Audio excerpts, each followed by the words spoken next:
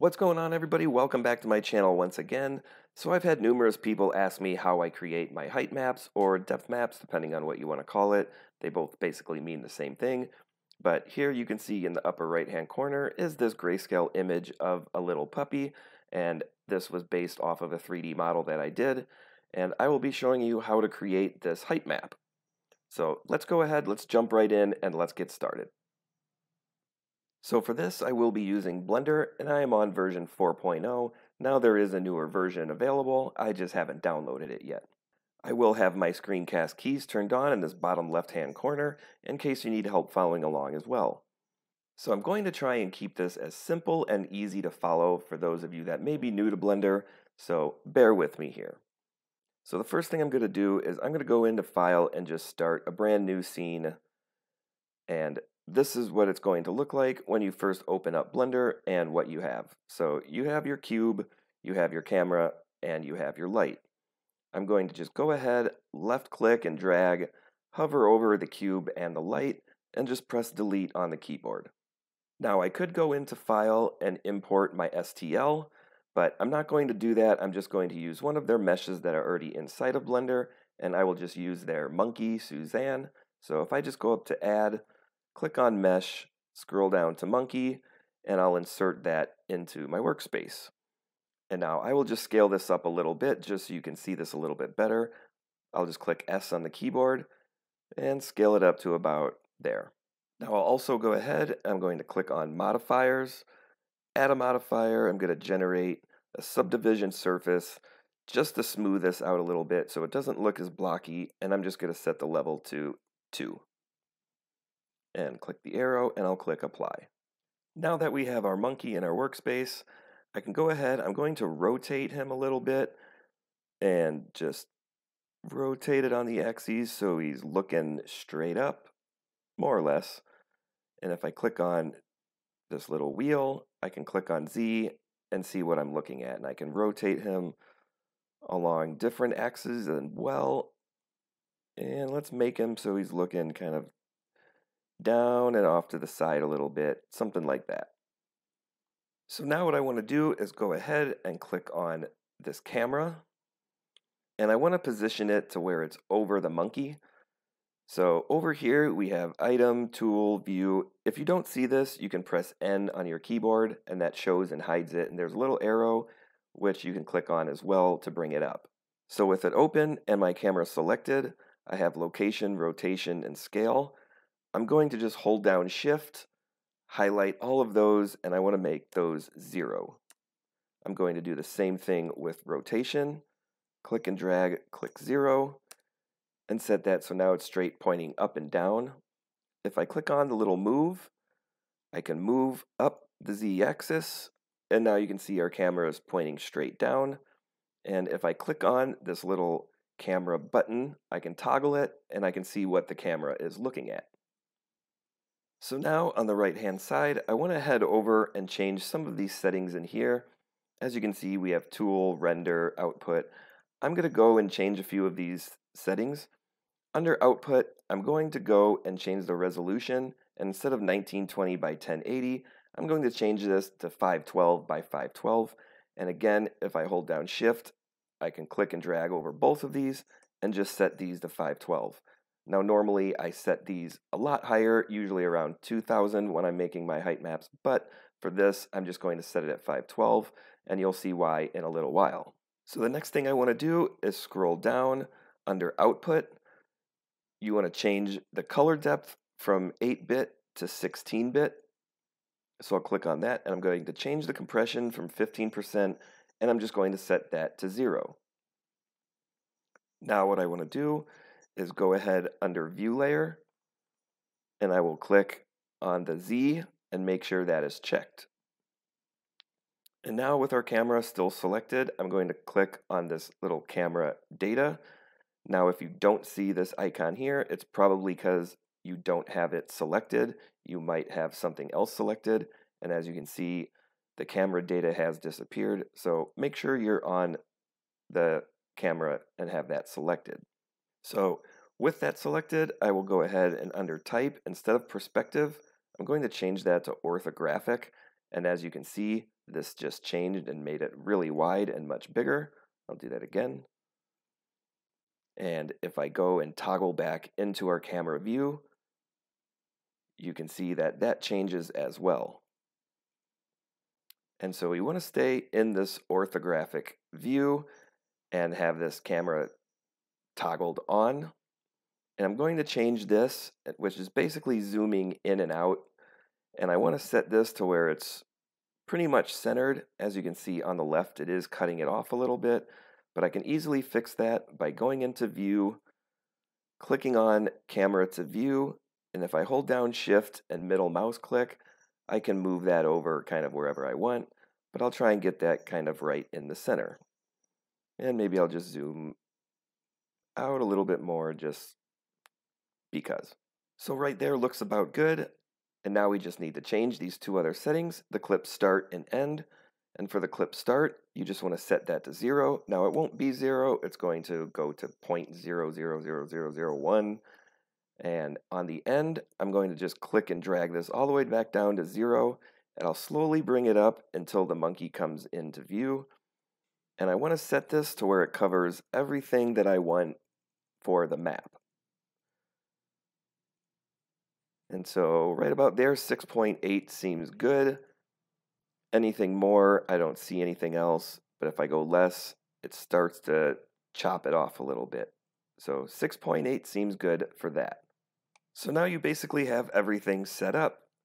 Now what you want to do is go ahead and I can just click on Render Image. And as you can see, we have this outline of the monkey. I'll go ahead and I'll close that.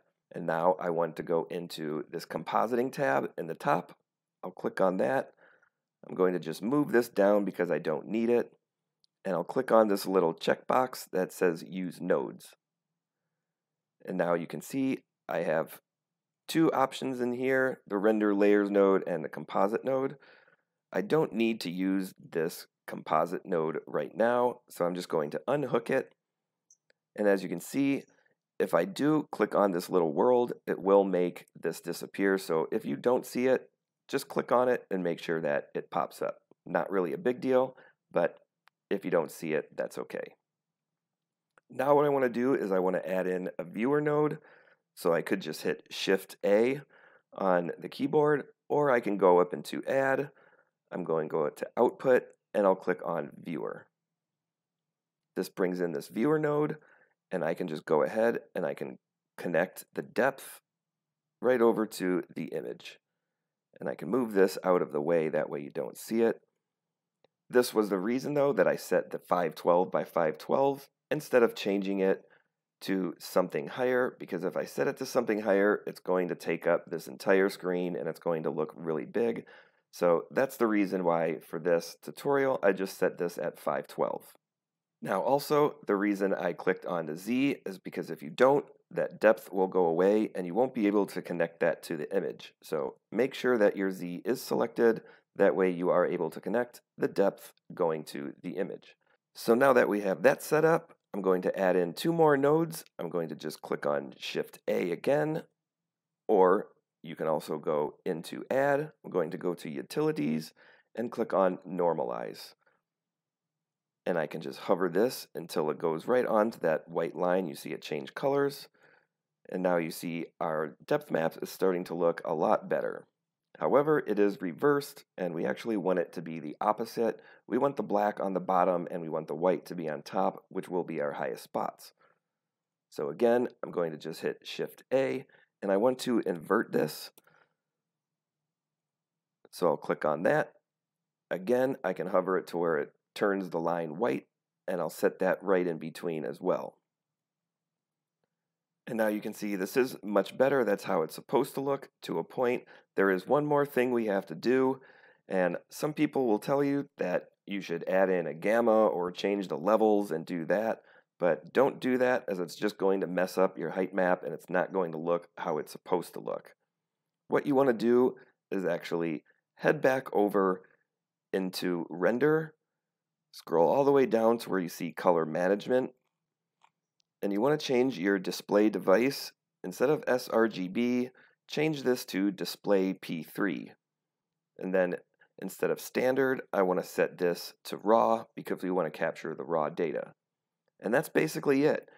That's all you really need to do to get this set up, and you'll have a perfect height map every single time. Now I can go in and I can just add this in as well into our compositor. That way, if I want to render it, it will actually show up how I want it to. All you need to do from there is just save it. I can go into Image and click Save. Or from here, if you didn't connect that, you could just go and click on Viewer.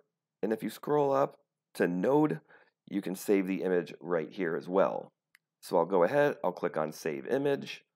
So now I'll just save this monkey file, and I could change the format to bitmap, PNG, JPEG.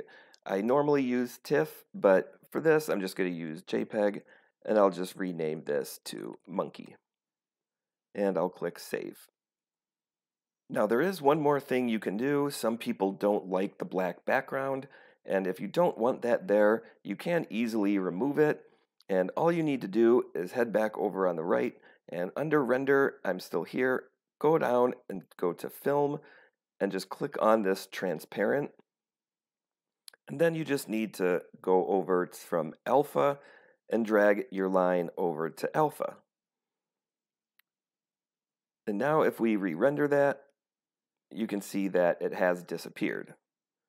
So then you can simply save that as well, again, if you don't want the background, and just resave it, and I can just name this Monkey 2, and then it won't have that black background. So now that we have finished setting up our height map, that's basically it.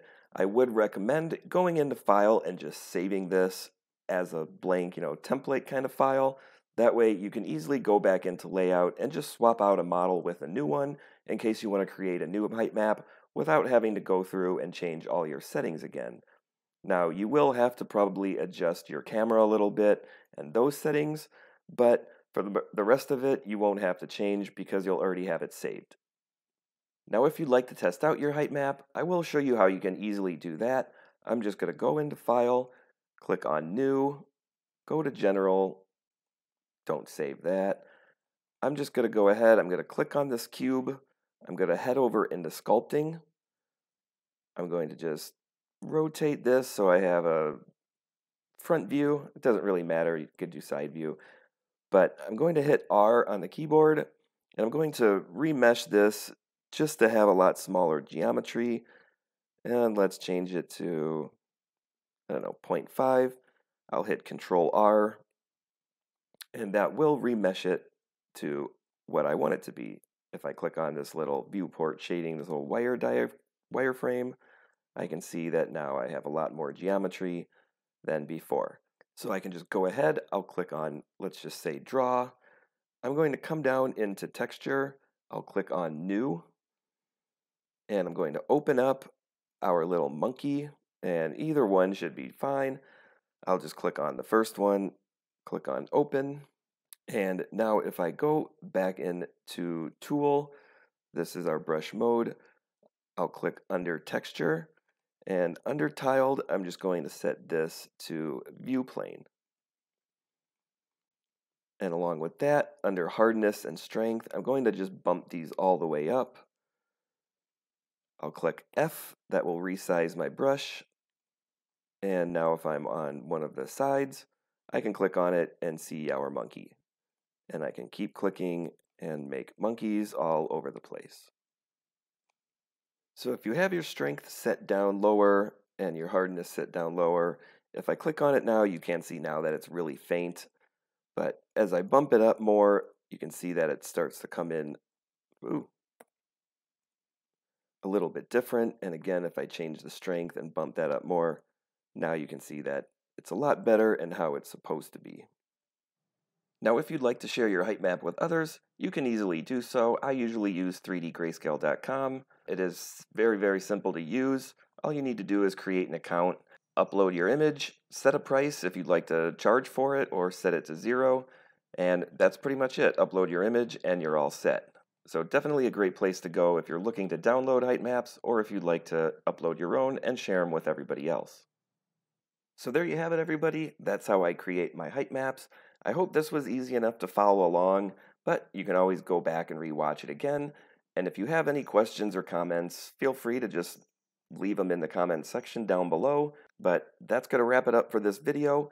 And if you liked it, give it a thumbs up, hit that subscribe button, ring the bell, get notified of all the new videos that come out. But as always, thanks for watching, and I will see you in the next one.